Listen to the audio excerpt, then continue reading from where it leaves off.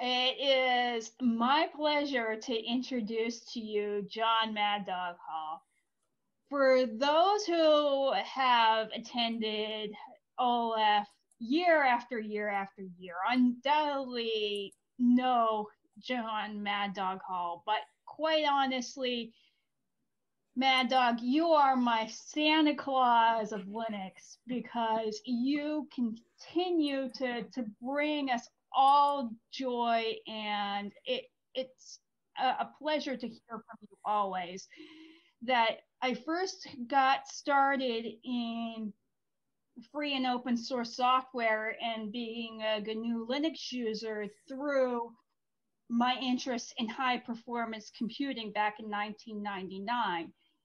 And now I understand, Mad Dog, you're here to talk to us about performance for the Linux kernel in 2020. So I'm very much looking forward to hearing more about that.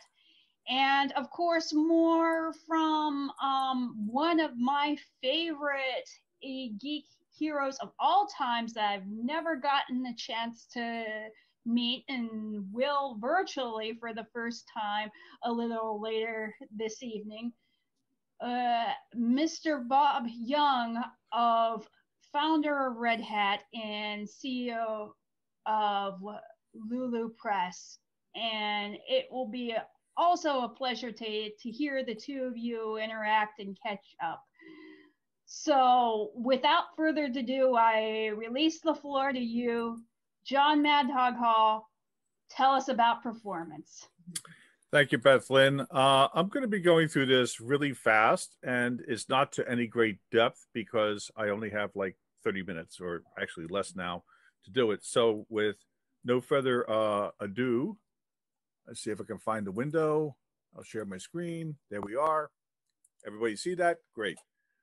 So performance is more than just speed, okay? For those of you that don't know me, this is a slide about the things I've done in the past. It's really not consequential, except for the fact I've done a lot of things and I've worked on operating systems and compilers and things like that. So I really understand a lot of the issues around performance.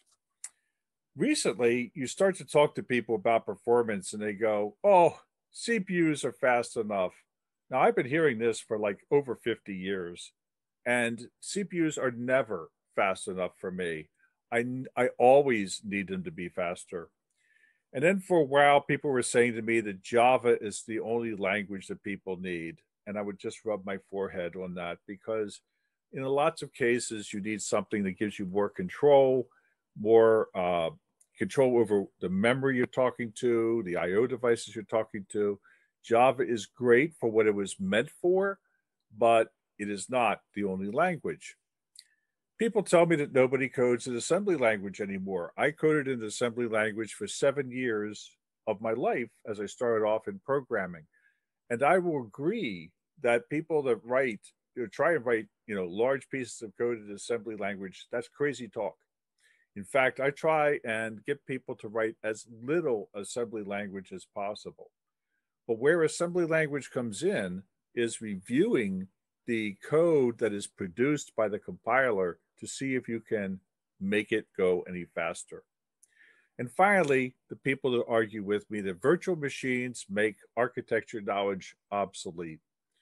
And what they're missing is the fact that typically virtual machines are talking about a virtual implementation of the operating system, but the actual code runs on the hardware itself. And so to make the code as efficient as possible still means it's going to be faster and get better performance. But a lot of people are confused when they say virtual machines. They're actually thinking about emulators. And emulators, there is this twist of one machine language into the other, and that is harder to make run faster, but still a lot of the same issues apply. So let's talk about what I'm talking about when I say performance. My whole life, I've been dealing with what I call real problems. problems that have to do with petabytes of data and thousands of processors working together. Sometimes you say, well, my program seems to be run fast enough, but then when you try and have it address more and more data, it runs slower and slower for a variety of reasons. Another area of performance is real time. And there's soft real time and hard real time. Hard real time is typically used in control situations where you're trying to get the digital processor to try and treat an analog problem, and most of the problems of the world are really analog. For example, if your nuclear power plant starts to burn up, starts to overheat, you want to lower those carbon rods as quickly as possible or shut down the power plant as quickly as possible. And in the meantime, if somebody is off trying to play a game, you really don't want that to be happening, right? So that's real time. But then you can have soft real time, where as long as the problem gets done in the time frame that you wanted it, that's good enough. But still, you need to make sure it's going to be done in that time. Which brings a little story about Linus and I one time in the early days of Linux. The Linux kernel was not very good with soft real time. And I called up Linus one day, we were talking, and I said something like this. He says, what do you mean it's not good? When I'm playing Quake and the monster has a gun, I shoot the monster dies. That's real time. I said, Linus, put a real gun in the hands of the monster and see what happens. He thinks for a couple of minutes and goes, yeah, you're right. And the next release of the Linux kernel, the soft real time was much better. Cell phone apps. People say, hey, my cell phone is good enough. But in cell phones, it's a different thing that comes in. You want your battery life to last as long as possible. So performance in a lot of cases with cell phones is really how long does your battery last? Does it last throughout the day? You can also think about performance in terms of saving the environment. Let's say that Google has 10,000 servers. If you can make the applications 10% more efficient, you might be able to need only 9,000 servers. Instead of 10 gigawatts of electricity, you may only need 9 gigawatts of electricity. And so performance is very important even as you scale up. Then there's new things that are coming into the marketplace. We're used to the traditional CPUs and even GPUs for doing programming. But some of the new things that are happening are very inexpensive FPGAs, field programmable gate arrays, which can run some types of applications hundreds of times faster than a traditional CPU, even at today's modern clock speeds. Digital signal processors, things for doing codecs and stuff like that, are also something that you might want to take a look at if you're working with trying to get performance into your system. But one of the things I found out is that in order to write really great code, you need to understand how the machine works. You need to understand how the CPU works, how it holds data. You need to understand the different parts of the CPU itself, the cache it's talking to. Inside of the CPU, you need to understand that there's registers there, and how do you utilize those registers in order to get the best performance. You need to think of the entire chain of moving the data off of the disk or off of the SSD, maybe off of tape drives. God help you, I don't like tape drives, but they're there. And as it flows through the computer, where do you keep the data in order to make it run the fastest? So here are some of the examples from my past. One reason for understanding assembly language or machine language is what happens when the compiler makes an error. A lot of people go, oh, compilers make an error? Sure, the compiler is a program just like your programs. And maybe the compiler writer was upstairs after a very hard weekend, comes downstairs, is scratching themselves and rubbing their head because they have a headache. And they look up at the clock and they go, oh, I have to insert my code into the pool in order to meet the deadline. And so they quickly do that and they don't test it. And all of a sudden, the compiler can make an error. You, the programmer, can look at your source code until the cows come home. But unless you can tell the compiler to generate the object code or the machine language and look at it and say, oh, this thing made a mistake, you can look at your source code and you'll never find a problem. Another example is cache. We talked about this a second ago. The fact that the CPU has registers in it, those registers typically talk to some amount of cache in the CPU. You typically have more cache in a CPU that's going for a server system than a workstation. Embedded systems sometimes have no cache at all. And then out of the cache, it talks to the main memory. And how is the memory organized? And what language are you using? And how does it hold the numbers in an array? Does it hold them in what we call column major format or row major format?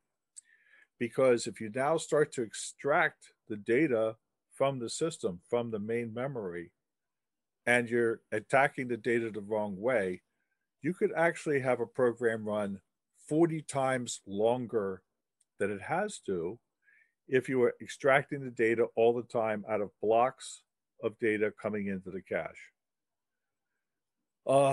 I worked on a program one time in my early days. It was on a PDP 1170. A person wrote a program to sort 1,206 32-byte records. They wrote the program and they had the program running, and it took 10.5 hours for that computer system to sort the 1,206 records. So I looked into it. I saw what they did. They had basically done everything wrong. I changed the sort algorithm. I managed to utilize cache much better. And on the same machine with the same operating system, writing in the same language, I shortened the time from 10.5 hours to 3 minutes. Tape drives are notorious. I mean, these days, most of the time, we're doing with what we call streaming tape drives. But in the old days, you had start-stop tape drives. That between blocks of data, you had to have a 3/4 of an inch inter-record gap. And you also had, the tape drive had to come to a complete halt before it started back up again to read the next block.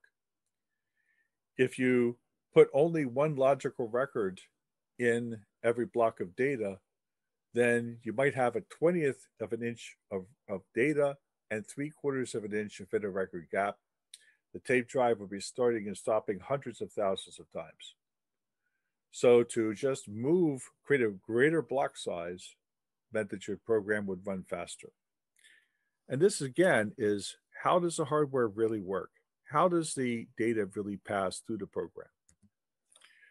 So today, a lot of times you find, well, I was at the airport one day, I saw a student with a Harvard sweatshirt on, and I said, oh, you're going to Harvard, what are you studying? And they said, oh, I'm studying computer science. Oh, what are you studying? And so they said, oh, I'm studying Oracle and I'm studying Microsoft Office. And I started to find the hair sticking up in the back of my neck because I was hoping he was going to say compiler theory and operating system design. And this is a problem that a lot of instructors in universities are stopping at a particular point and not teaching the students how the actual machines work underneath. A lot of high school students, I was told by some professors at Cambridge University, they come into the university where basically they bought a laptop, they've never opened it up, they write a little bit of HTML, and they think they are programmers. And so this is the way that most high school students see computers, the friendly computer, the thing that's going to be your friend. And that's not true. They really look like this, and they hate you. They know that there's users out there, and they hate the users. Even something as simple as holding a number. We've all heard of ASCII numbers, okay? And they're held a certain way. There's 7-bit ASCII and 8-bit ASCII and 16-bit ASCII, and ISO codes and stuff like that. But typically you have, in an ASCII code, 1 digit per byte. However, if you actually want to do arithmetic with it, you typically have to convert it into a different type of number, either a packed decimal number, which gives you 2 digits per byte, and then a sign, half nibble on it, or a binary number, the strict ones and zeros, or maybe it's a floating point number. But depending on how you hold the number and how you force the compiler to hold that number, it can speed up or slow down your program dramatically if you start to use that number as an index into your array. And please don't tell me that you're holding your index to your array as an ASCII number. So the real life effects of dumbing down high school students coming in or university students is that the typical incoming freshman to university today knows less about computers than they knew 20 years ago, when they used to use things like the Amiga or other things. And they used to pull down programs written in source code from bulletin boards. They would have to get the programs to compile on their system. They would have to get, sometimes they would have syntax errors in them. Sometimes they would have runtime errors. And the students would go in and fix those problems. They learned how the computer worked. And so this is one of the reasons why the professors at Cambridge University invented the Raspberry Pi. They wanted a very inexpensive computer that purposely did not come with a case, purposely used an operating system that was open source. And so they started off with a $35 computer several years ago, single core ARM computer. And now today, for about the same price, you can get a 4-core 64-bit system, a very powerful computer that you can teach the students how to program. And there's many of these little computers, and each one of them has different things that allows a student who wants to learn how an operating system works, wants to learn how really good compilers work, can experiment with for very small amounts of money. And universities can purchase some of these and allow the students to use them. Excuse me, Mr. Mad Dog. Yes? Your video has frozen. Would you mind restarting your camera real quick? Oh yeah, but there's not really. I'm really not too much to see. So I. Well, your freeze frame is interesting. I think if you just restart your camera and then we can roll with it. If you don't mind. Yeah, I'm looking for the place on Zoom. I'm not a very big Zoom person. I'm looking for the place on Zoom to. Can we just leave it frozen for right now, and then when I get finished with my talk, I'll unfreeze it? If that's what you want, we can do whatever you want. Okay. Thank you. So why am I showing you all this? Because of something like this. This is something I built a couple of years ago, and it's basically a bunch of Raspberry Pi-like computers set up that would have 12 ARM cores at that time, 2 cores per system. And total, it had 6 gigabytes of RAM. It had some 2 terabytes of SATA disk down here on the bottom that you could set up RAID of different types. And then it had a switch that would allow you to basically set up a Beowulf type of system. Now today, because the Raspberry Pi has moved on, you can have 24 ARM cores in it. You can have up to 48 gigabytes of RAM if you buy the 8 gigabyte Raspberry Pis. And a very, very powerful system that can be disassembled and put into a standard size briefcase and reassembled again, wherever you're going. And why is this interesting? Because with this little system or set of systems here, okay, I'm going to try and start my video because something has popped up here in the middle. No, it's not doing that. Why is this interesting? Because you can do high performance computing, you can do high availability computing, you can do heterogeneous computing if you put different operating systems on each one, and it is portable and not that expensive. So if you're looking at GNU Linux and you're thinking about programming for the future, then you could take a look at Beowulf supercomputers and think about how you can use the non-uniform memory architecture of the Beowulf supercomputers to solve really big problems.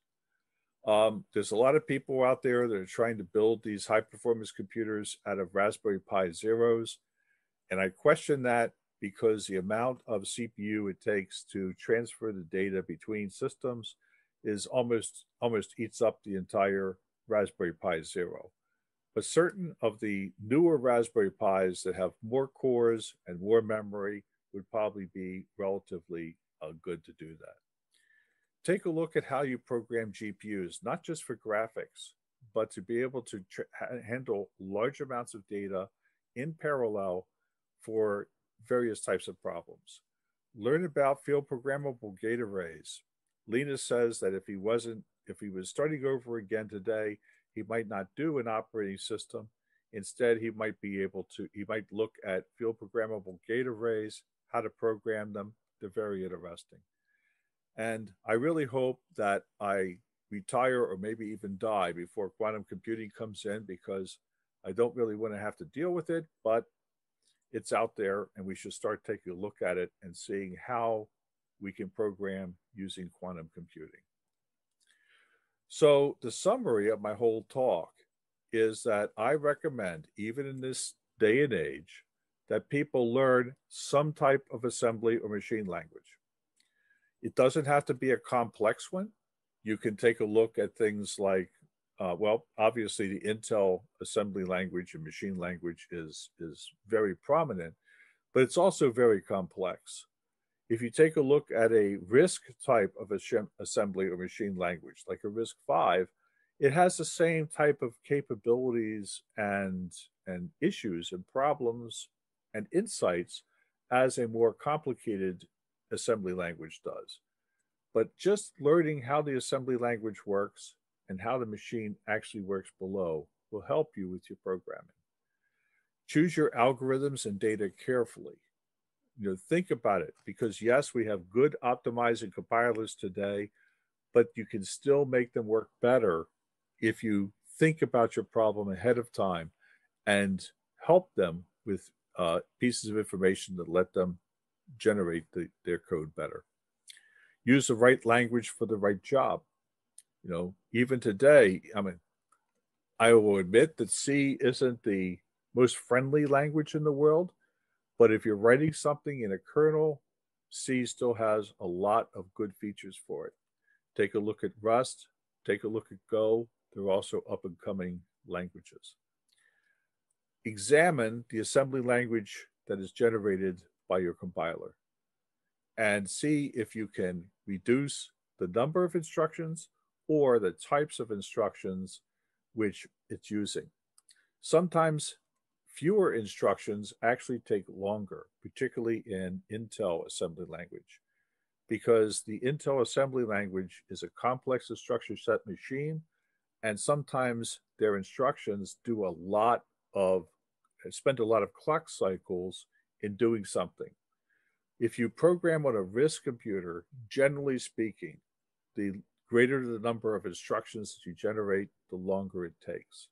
And the smaller amount, the faster it goes. When you're doing speed ups, you could say, okay, I'm making my program 2 to 3 times faster, and that's great. But, there comes a time where you say, that's good enough. I'm not going to waste any more of my time trying to make the program any more efficient. And so you stop and you go on to the next problem. If you're interested in resources, these are some resources about GCC and how it works. They're still very good today, even though they're a little old.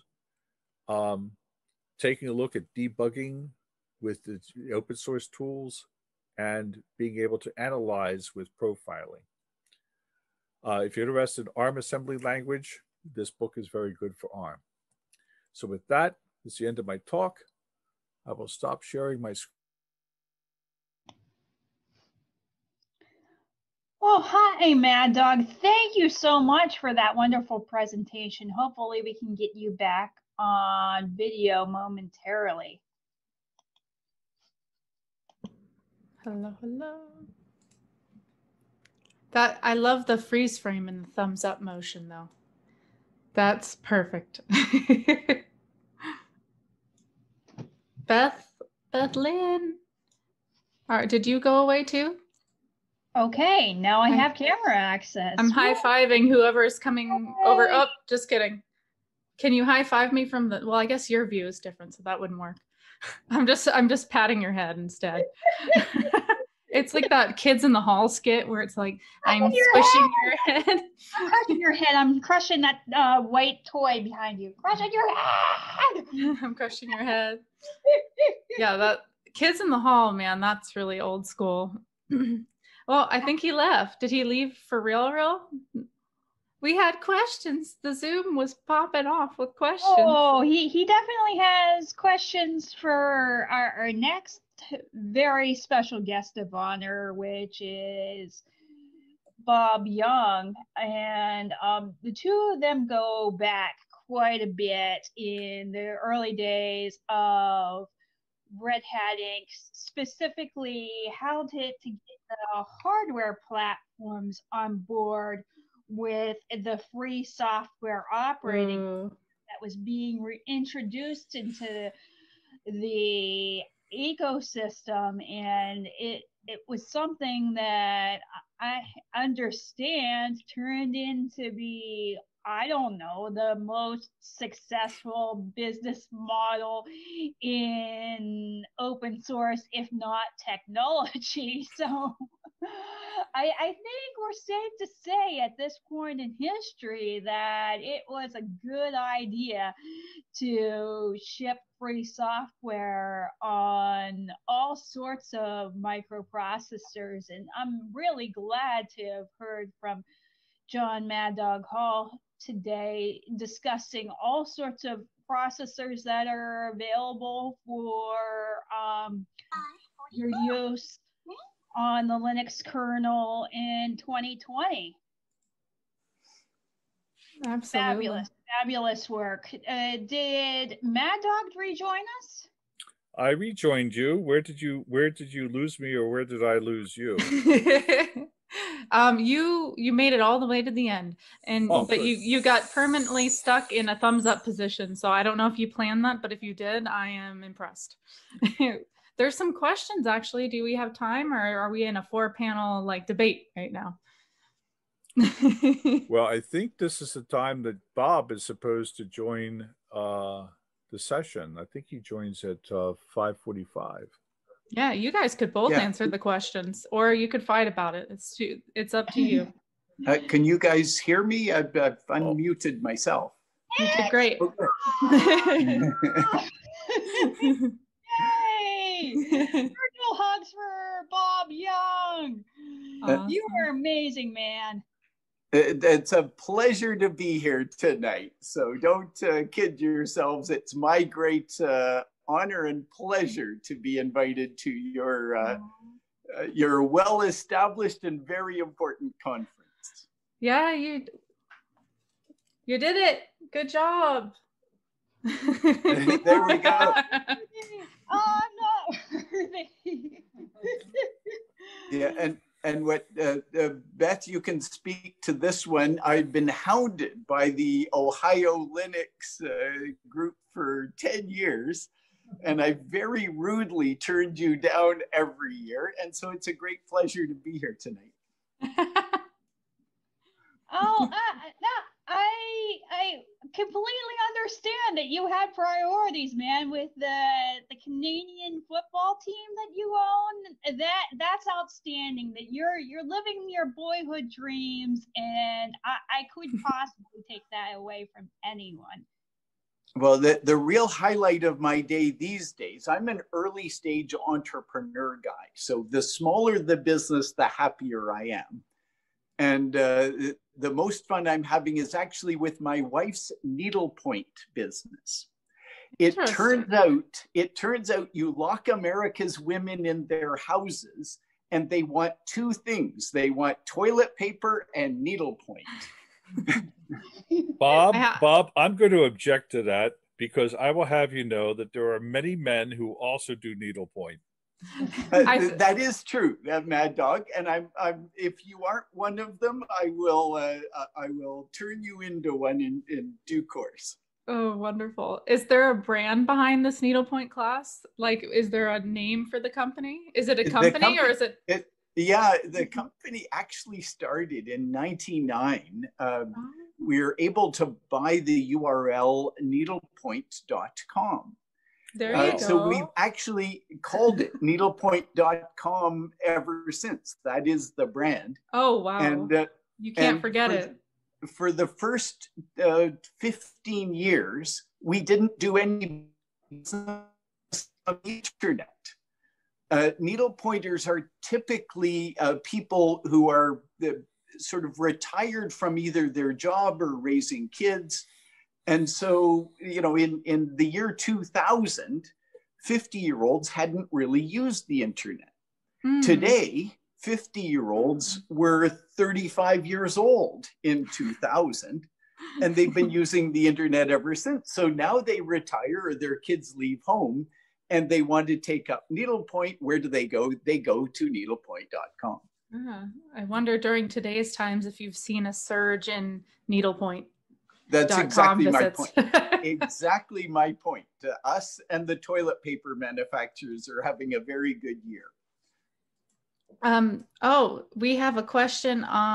Would you like to read the Zoom questions? I feel like you got those, right, Beth? I think it's a worthwhile endeavor. I'll read them. They're for Mad Dog. Do you have suggestions for the patterns and paradigms beyond K and R? Oh, there's lots of books out there on performance, and a lot of the performance issues are somewhat language dependent, that the different languages hold the data in different ways, and the different languages have different ways of specifying data. So I don't really have, I mean, just looking for books on computer performance, I think would be a better thing to go than a specific paradigm book. I know that I remember one book that was very good about using Fortran for doing multi-threaded programming, and it told you how to set up your algorithms in Fortran so that it was easier to spread your use multiple threads going across your Fortran programs. So, you know, I don't really have any off the top of my head. I'm sorry. Are the slides being shared anywhere? That's a big one, because the book recommendations flew by for people and they were like, huh. I sent a copy of a PDF of my slides to OLF Wonderful. A couple of days ago. So if you'd like to put them up on your site, please do. Give them more work. That's a great. Right on the schedule. Oh, that's good. Okay. So there's another Zoom question for Bob. Have you considered one day sponsoring a Canadian curling team from Jeff? I feel like this might have, like, someone may have a vested interest in it. So the short answer is no, I'm not a curler, and but I'll have to look into it, Jeff. So send me a note to bob@lulu.com and I'd be happy to have the conversation. Perfect. Oh, man. Bob, do you have a nickname? Mad Dog has a nickname. People want to know how Mad Dog got his nickname. Do you have one? Maybe you could both share stories. So I have a lot of nicknames. Most of them are not polite enough to share on yours. But I go by with the Tiger Cats. And this is an interesting one because I think of it in exactly the same way at Red Hat. Uh-oh.